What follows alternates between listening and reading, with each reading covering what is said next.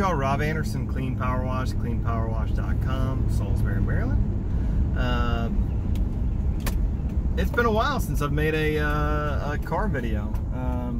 I've not been in my F-150 lately. I got a new vehicle for doing estimates, Volkswagen Passat.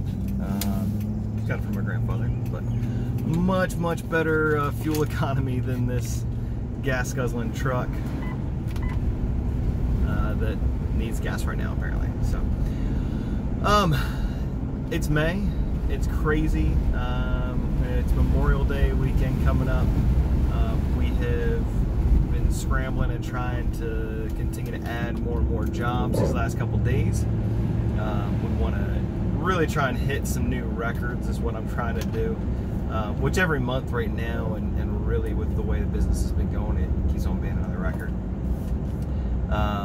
We've officially got 80 grand on the books, and I'm pushing to try and get us all the way to 85, which is insane. It's insane, guys. I want to be clear too, when I tell you these numbers, I'm not trying to brag. I'm happy about it, you know, I'm excited about it, but I've seen some resentment in some of the comments and things about not being able, you know, I can't afford to do this and that. And I'll look back and figure out when it was that I got my first proportioner. But it's a decision you have to make. It's not about, oh, well, Rob can afford to do that because, you know, you're doing so much a week. Okay, yeah, that makes things more affordable. That we've got more cash flow to be able to handle it. But I want to say when I bought my first proportioner, we were doing I don't even know if we were doing 20 grand a month yet. I know we bought it in like an April, May, June time frame, so we did have some extra cash coming in. But it's that decision. It's just like with any other upgrade you do in your business. You're deciding to delay some personal compensation to make that upgrade to be able to get your jobs done faster.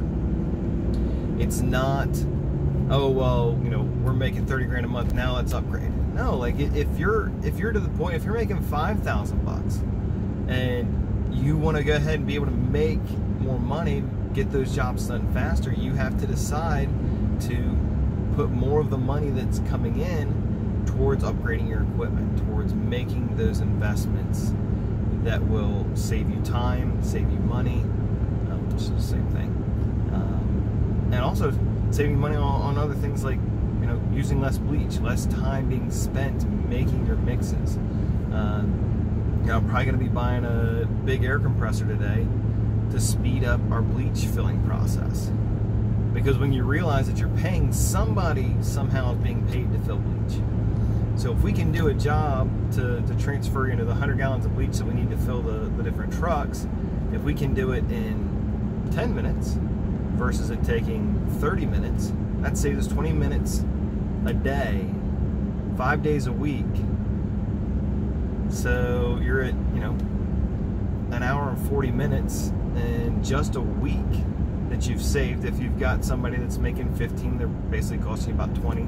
So you're saving 30 bucks a week with just one person on site when you're doing that.